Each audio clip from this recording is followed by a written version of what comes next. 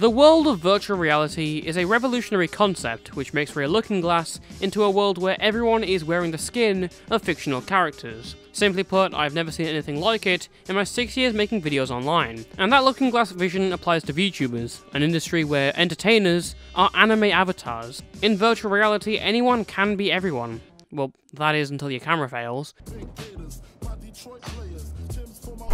In an age where parasociality is becoming an increasingly concerning issue, virtual reality is a difficult place to comprehend or even police. You can spend days talking to someone, and because you feel like it's a real world, you open up.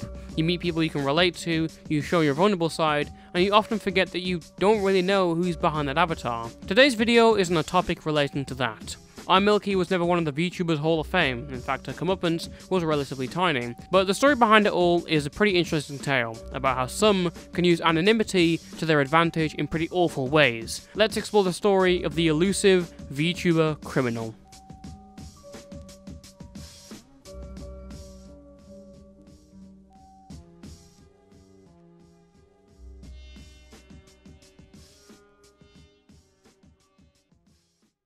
Where does someone begin with the story of iMilki? Well, the beginning is a disjointed mess of dates and times, and for a channel that only had around 5,000 subscribers and is now deleted, putting this case into an understandable order is difficult. That being said, it's only fitting if we start at the beginning. In 2015, a Brooklyn resident by the name of Yosel Rodriguez created his Minecraft account. Whatever this account was named has been lost to time, but this account creation is understandable. Minecraft was and still is a pretty popular game where millions log on every single day to have fun. But for iMilki, their intentions seem to be very different. Why? Well, 2015 was also the year that Minecraft YouTubers were starting to be exposed for their heinous interactions online with fans. And the reason I question iMilki's motives is because just 1 year later, they would be exposed for the same things.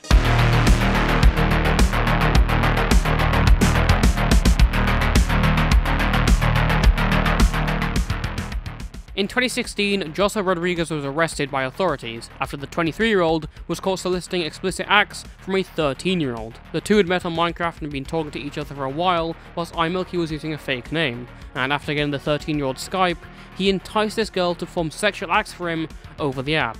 This included pictures and video calls. Some time passed until the 13-year-old's father looked through a tablet and found the disgusting interactions, immediately reporting it to the NYPD. Investigators eventually got the go-ahead after tracking iMilki's location to Brooklyn, and then raided his house, finding over 100 videos and images of suspected CP. To quote the sheriff himself, "A great father and good teamwork among law enforcement resulted in this bad guy being held at Rikers. Parents, please monitor your children's electronics and know that there are sexual predators trolling on the net to find vulnerable children. If you ever find anything inappropriate, please call us and make a report. We need your partnership to keep these children safe and put these monsters where they belong." Now, to be fair, I'm not sure if they knew what trolling meant, and also in the news video, they used this clip of how to spawn Herobrine in Minecraft Pocket Edition as a representation of Minecraft. The two had met earlier, playing the popular game Minecraft online. Either way, after being arrested, Rodriguez was held on a cash bill for $30,000 at Rikers Island in New York City, and eventually sentenced with probation until 2026. So, yeah. Not a great start to your Minecraft career. I wanted to show this first because I think it's important to set up the basis for this person's later career and involvement online, as well as the overall message of utilizing anonymity. As you'll see, for the next 2 years, barely anyone knew of iMilki's actions, and throughout the rest, they would try many times to utilize this strength. In 2017, iMilki's first recorded logs of online activity were found under a new name known as Pumpkinite, now Videl Rose. They also had a frequent posting account known as Lou Chiliark, although this has now been deleted and archives could not be found. Now, a lot was lost from this account due to only being active for 3 months, but for what we can see, 3 major things happened during this time that will be relevant in a bit. Firstly, around this period, iMilki transitioned from male to female. Normally, if this happened today, no one would really mind, but for an era like 2017, where the internet was a lot more abrasive, the fact that Milky transitioned showed that they mostly hung around progressive communities online. Hey, what's up guys, it's Pumpkinite, and this is just a little introduction to my channel. I know it's not an actual video, it's more of like an audio thing, but it's just to clarify a couple things. Yes, and when in my application video, I did sound like a female. Basically my channel is based off me being who I truly am, and mentally I feel feminine, so at some point I'm gonna be using girl voices for some videos. If that bothers you, no one's forcing you to stay, feel free to leave, but if you support that, thank you so much, it means a lot. Yeah, just wanted to clarify that. Secondly, 3 videos have actually been archived from the Pumpkinite channel, which stands at a measly 6 subscribers. These 3 videos include a channel intro that I just showed, as well as a Skywars gaming video. Hi everybody, it's Pumpkinite, and I'm here with Melora. Hello. And today we're on High Pickle, about to play some Skywars. You ready? Yeah. Alright, let's do this. So that's actually the first time I'm recording with someone on this channel. It's a little interesting actually. I feel honored. We're still getting to know each other, so it's a learning experience for both of us. Yeah, but most importantly, their first video was an application to the Ethereal SMP. Hello, my name is Pumpkinite, and this is my application video for the Ethereal SMP server. So there's a few questions that I'm going to answer, and yeah. So let me just pull them up real quick. So there's 4 questions here. Have you been in any other SMPs? No, I have not. I do hope to join this one though, and you'll find out why in a second. Why would you like to be in this SMP? Because I've seen a few of the girls' channels and I really like their content. They seem really friendly, and I'm always down for making new friends. I mean, who isn't, right? This also makes sense as Minecraft's rising video subgenre at the time was things like ultra hardcore SMPs, and again, this will be a lot more relevant later. And finally, the last important thing to note here is the archives of tweets from the Twitter account, which are pretty extensive for an account that was only around for 3 months. So is there a consistent theme between these tweets? Well, because we don't actually know who Videl Rose was tweeting to, this ominous tone kind of presides around the account. The only consistent patterns I could find was tweets about loneliness and constantly getting into arguments with their friends. Word of advice guys, no matter how you meet new people, even if they're friendly, don't be deceived, it could be fake. Deleted the tweet because she didn't even look at it when she was active. This is why I feel like I should just stay alone. The fact that I took the time to make a render for someone just shows how much I care. Making something for Catgirl Forever YT, because I feel like I need to apologise for my idiotic actions. So anyone aware of my current situation? Any recommendations / suggestions? Anyone want to collab? I'm lonely. I'm trying. I'm genuinely trying here. I'm simply not enough. I'm sorry for being me, for being different. I'm sorry. It's the thought that counts, and I unfollowed because there's no purpose in following someone who isn't friends with me anyway. I'm not expecting anything, Cat. Like I said, feel free to just remove me from your life. Arguing won't solve anything. Did I want you out of my life? No. Did I want to upset anyone purposely? No. I care about you, Cat, and the others. That'll never change. You're the first ones to even talk to me, and because of that, I refuse to hate you or anyone for that matter. I don't have hatred in me. That's another thing. I don't know what I did / said that upset anyone. I legit don't know what I did wrong. Please, just tell me how to fix it then, so I can at least apologise and attempt to fix it. I'm sorry, Wolfia. Now, thanks to hindsight, we can probably guess what this is about, and we can also probably guess from this screenshot why the account name was changed from Pumpkinite to Videl Rose. Oh really? How old are you? I forgot what it's like honestly, XD, it's been a long time lol.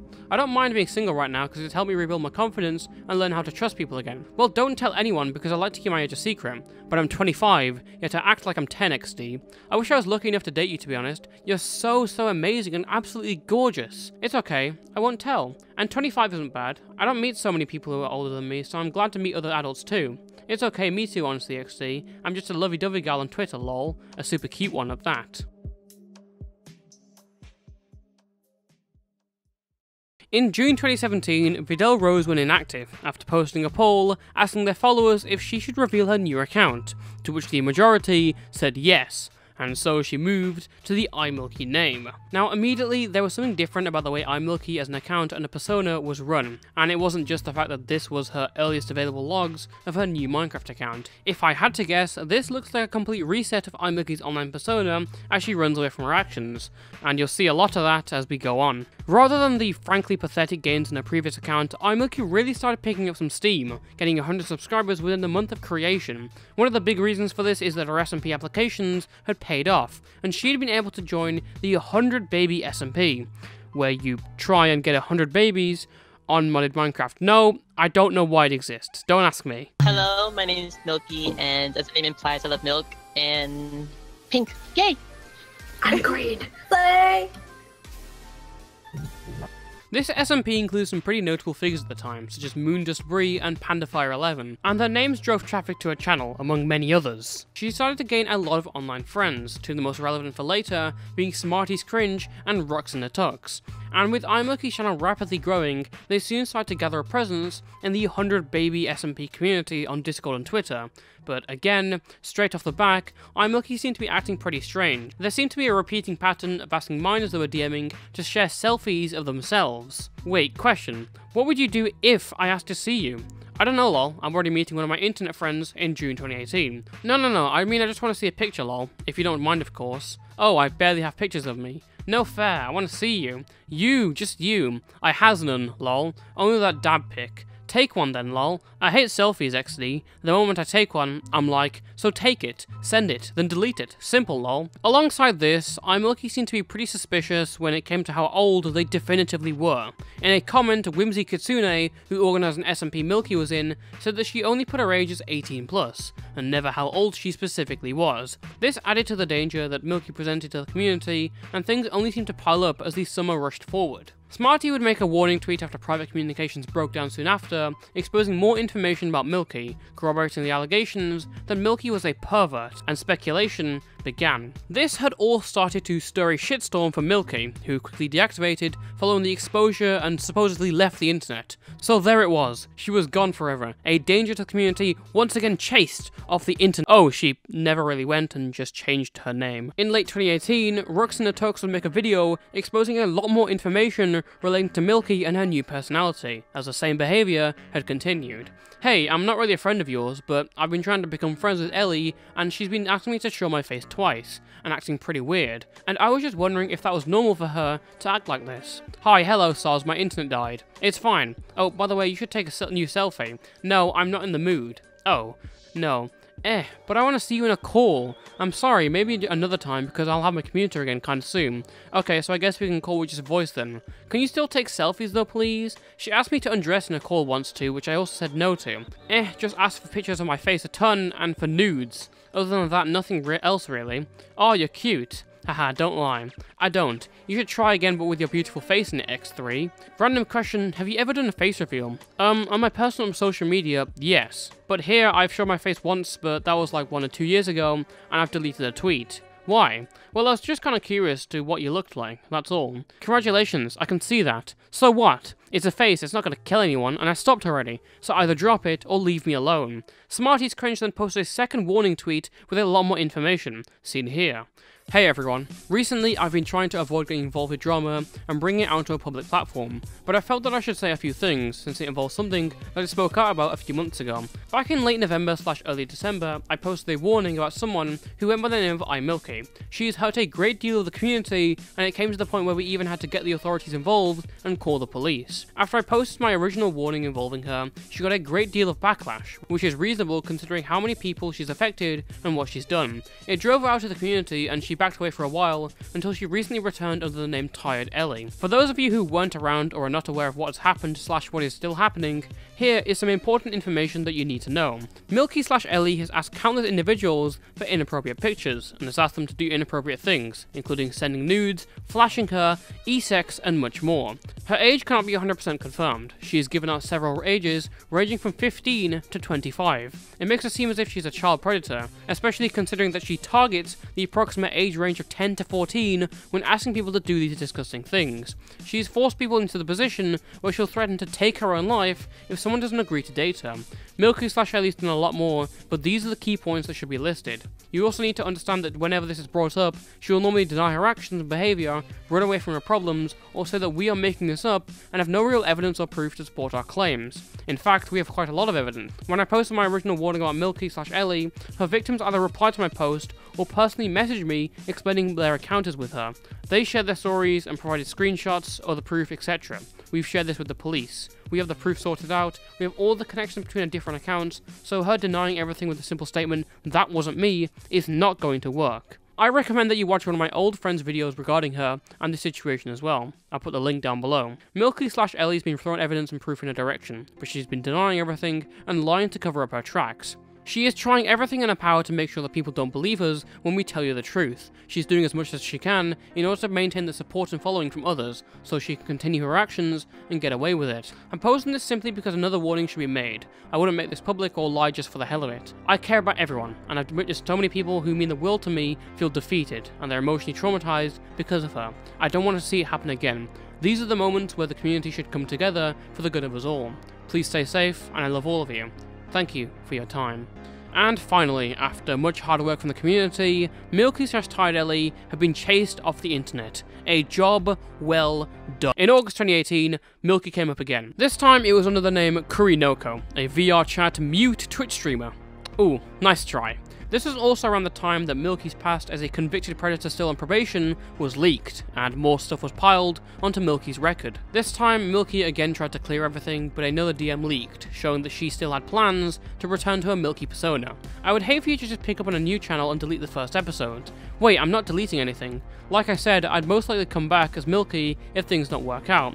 If I'm unable to join under the new one, then it's okay, Katie. By this time, it seemed as if iMilki had got the message. Although many others continued to track her movements on other accounts, by the time Kurinoko was exposed, iMilki realised this was nothing more than a glorified game of whack-a-mole. Now at this point, you might be forgiven for thinking that this would be the end of iMilki's story. I mean, if you get caught whilst being a streamer that literally says nothing, that's levels. But around 2019 to 2020, iMilki somehow managed to get a platform. So the question is, how? To answer that, we need to change our field of view to Ruxana Tux. Originally someone who'd done a good job exposing iMilki, but after a name change to Lumistarbun and a myriad of controversies including doxing, transphobia, and faking suicide, the two would once again amend the bridge they had burnt, both seeking people who could forgive them. In late 2019, Lumi made an art piece dedicated to iMilki that read, "I may have messed up my life yesterday, but I'm glad to have my best friend back. Thank you for the support, iMilki. I can't thank you enough for everything you've done for me, and I'm sorry for hurting you. I swear I will do better."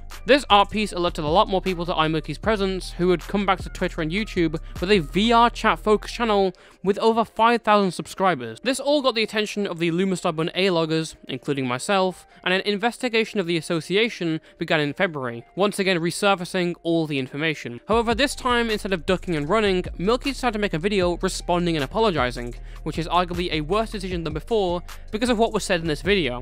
In this video, iMilki first states that she suspects the authorities had lied when they said that she was caught with over 100 suspected images and videos of CP, and actually she only had a few files of CP.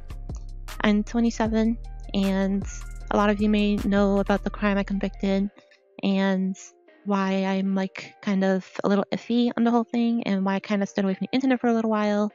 So yes, there is an article online about me. If you want to take a look, I'll link you to it, whatever, it doesn't really matter, because not everything under is completely accurate.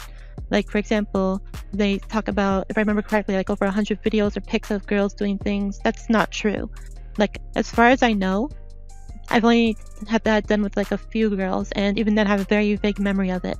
iMilki also adds on to her amazing point by noting that the police never showed her the CP on her computer, which is bad, even though that's fucking insane to ask for. Like, it's not part of police procedure. They aren't obligated or advised to show you that stuff. But basically, when the cops came and got me, they were like, "Oh, we're confiscating your computer, and we found a whole bunch of stuff." They never actually showed me anything. They didn't show me any pictures, they didn't show me any videos, like, they didn't show me anything. This is also said later in the video with more emphasis and explanation. Because you guys deserve to know how I really feel and what actually happened. Instead of reading some article and be like, "Oh yeah, that's what happened, and it's what the police wrote, so it has to be true." Just because they wear uniforms and badges doesn't mean they're telling the truth all the time. If that was the case, then a lot more people would be locked up for stupid crap. They could exaggerate anything and get away with it. That's not even true. As seen before, cases where the police have lied have only applied to interrogations, such as that of the exonerated 5, where the police lied about what they knew in order to get confessions out of the accused. Except those only happened in interrogations to get confessions. When it comes to official documents and search warrants, the police don't lie. Probably because they don't really have to when it comes to someone who is in possession of CP. iMilki then falsely claims that they've changed, despite the fact that asking kids for selfies, news and ERP, whilst also obscuring her age, isn't exactly changing. I'm on probation. I have like, this was 2016, like 6 years left, so by 2026 I'll be free. If I behave, it might shorten, so as long as I'm doing what I gotta do, I'll be fine. But as far as my apology goes, obviously I've made a video like this before using sprites of my iMilki OC. And I cannot express how like sorry I really am for everything that happened. I mean, there's no forgiving what I've done. And regardless of what people think, I like to look forward and move forward, because if you spend your life depressed and thinking about all the sad stuff, what does that make your life? Like, how are you actually going to be happy and satisfied with who you are and the things you do if you're just going to go hating on people for, like, this happened like a couple years ago now, and people are still hating on me for it, instead of just accepting the fact like, oh, she changed, so we should accept that and help her move forward, instead of spreading hate and making the situation worse. Then, here comes the obligatory depression and anxiety mental health mention, because apparently depression makes you groom a 13-year-old. Like, I don't understand why people think that's going to solve anything. And as far as me making a Twitter, yes, it's a little risky, but again, I'm taking that risk because you guys deserve to know that I am deeply and sincerely sorry for everything that happened, and there's no excuse for what I had done. Regardless of my depression, regardless of my anxiety, regardless of my sixth sense or whatever it is that happened. But you know what doesn't help your case mentally? Well, what if you implied in the same video that you couldn't control yourself from sexting a 13-year-old? Oh wait! Like, I could tell you, even from experience, when I was on that Rikers Island, which is in New York, it's where people go for like the prison and such, even the inmates and the cops, both parties, looked at me and said, "What did you do? You don't look like you belong here." Because it was something that happened. At the time I had no control over. Some of you may think I'm stupid for saying that, but I'm being 100% honest here. There was something in me at that time that I just couldn't control. Ladies and gentlemen, we got him. If I had to, I'll disable comments on videos. If I had to, I'll mute or block people on Twitter. I will if I have to, but I don't want to. I really, really hate being mean to people. So, just for closing words here, because I'm rambling at this point, I am sorry, and I want to move forward. And I hope that you guys can actually join me on this journey instead of pushing me away from it. Because it's obviously more meaningful to me if you can actually help me with this. Everyone deserves a chance. Everyone deserves another chance. And a third chance, and a fourth chance, and a fifth chance. Or maybe grooming is just that big of a crime that people don't really deserve second chances from it. You got a second chance and look where it got you, into the DMs of kids. Anyway, after this, most people didn't really take heed to Milky because she wasn't as engraved into the art community as Lumi was. Regardless, in May, Lumi, now Rux again, posted another tweet showing the new profile picture she had drawn for iMilki. This got the attention of two people who made videos talking about it, one of them being the art commentator Apple Tree Parfait. My take on this? Not many words, but a few words. This is disgusting. iMilki doesn't need to come back. How can you improve? Get off the goddamn internet and stop talking to freaking kids. Now, iMilki's response to this was, again, interesting. This time, sick of everything, she instead decided to defend herself, blocking people who criticized her and making multiple tweets defending herself. No more running. I'm sick of it. I have support now, so I want to make things right. For real this time. I will prove that I've changed for the better and put an end to these baseless rumours. I know better than to keep hatred in my heart. You want to block me? Go ahead. I'm done giving up. I really appreciate if people didn't spread false rumours about me. I haven't spoken to anyone underage directly in months, so please don't accuse me, especially when there's no evidence to back up these alleged claims. For the record, Rooks reached out to me, not the other way around. Check with them. I have zero reason to lie about anything. I'm not trying to make a return to make friends with kids, take that as you will. As I've stated in the past, I want to make content to help others forget about depression and daily drama. I'm actually trying to do better instead of dwelling on the past like most of you are. Okay, I get it. Rooks hasn't been on their best behaviour, but we both have history, literally years of knowing each other, and they came to me for help. If you're telling me to turn my back on someone that came to me for help, then I'm not the one in the wrong here. That article on me is a few years old now. I'm not the person anymore. Instead of shooting me down and blaming me, why not look forward and tell me what I can do to show that I've vastly improved? That'd help a lot more than hating me. Let me make this clear. Arguing and bringing up history isn't going to solve anything. I'm aware of what happened, I don't need constant reminders. It's precisely because of that history that I want to show that I'm no longer that person. I'm not trying to argue or pick fights. Finally, seeing some people that actually view my perspective. Thank you to those of you that are actually trying to give me a chance. I really appreciate it. I promise I'll show progress in some way or another. Does anyone have any suggestions that can help me show my progress? I thought about making another video explaining it, but after last time, I'm not so sure that's a good idea. I'm well aware being on Twitter is kind of risky, but as long as I behave and don't do anything I used to, I'll be fine. Thank you for everyone that's been concerned about me. And to clear this up, since everyone's complaining about me talking to minors, I'm not talking to anyone inappropriately at all, minor or not. So please don't come after me for that reason alone. Amazed that I come back to people still following me, not sure, but thanks guys. I've come to the realization that people will never accept me, no matter how hard I try. So fine, I'll just start over where no one can find me. This is not me giving in to haters, this is me being smart about the situation and realizing that some people are straight up toxic. This name will forever be tainted, there's no getting around that. And as much as I love my OC Milky, she's gonna have to go to sleep, whilst her sister awakens. Thanks to people who actually tried to help me feel better, but this is definitely the best course of actions. I will not be replying to tweets or DMs, so don't bother trying to reach out to me. Take care, everyone. But again, as the tweets appeared and iMilki then left the platform, it became ever more present that iMilki was not really the focus in the situation, but it was Rux. His association to a predator still on probation was utilised as more dirt upon Rux's record, and his defences were heavily looked down upon. Even with all these tweets, iMilki had now been relegated to a disgusting creep looked down upon as a pawn in the chess game between Rux and her A-loggers, and iMilki only existed as long as she had someone to latch onto. So what do you think happened when Rux realised that Milky was nothing more than a blot on her record? I hope you guys have a wonderful day / evening, whatever time it is by the time this goes up, or whatever time it is in your time zone. And I hope you can learn to forgive others, not just me, but other people that are done wrong in their lives. If you see them genuinely trying to move forward, no more lies about anything that they've done. They are trying then, and they're worth another chance. But if they mess up again, that's fine. You can do what you want. In December 2020, iMilki returned to Twitter unexpectedly with another flurry of tweets. Why am I tweeting this? What is there to gain when both my life and this name have been tainted beyond repair? Because I have a message, and of course I know I'll receive hate, it never fails, no matter how sincere I am, but it's a message I want people to know regardless of that. I'm a human being.